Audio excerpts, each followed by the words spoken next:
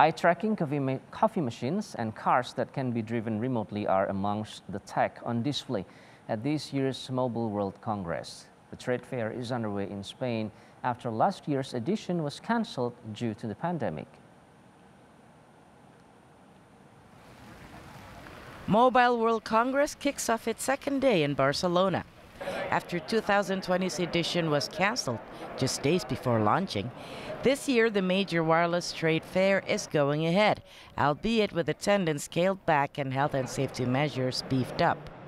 It reflects the new reality for industry conventions in the post-pandemic era. At the Fira Gran Via Exhibition Center, there's COVID-19 testing, extra ventilation, and one-way routes around the venue. Attendees need to wear masks.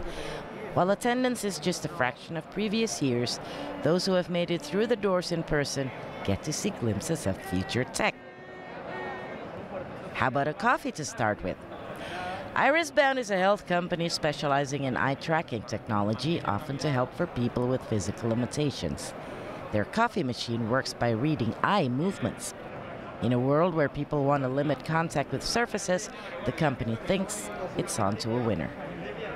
The regional government of Catalonia is developing a program to reduce car accidents through 5G technology. At its booth, visitors can see a demo of someone who has got into difficulties in their vehicle. A remote operator takes control and parks the car for them. For the environmentally minded, plant-based has become the new food trend. Nova Meat is a food tech startup making meat substitutes. They use a 3D printer to produce the food.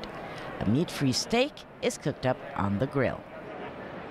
Barcelona has hosted MWC since 2006, and last year's cancellation dealt a major economic blow to the city with lost revenue for hotels, restaurants, and taxi companies.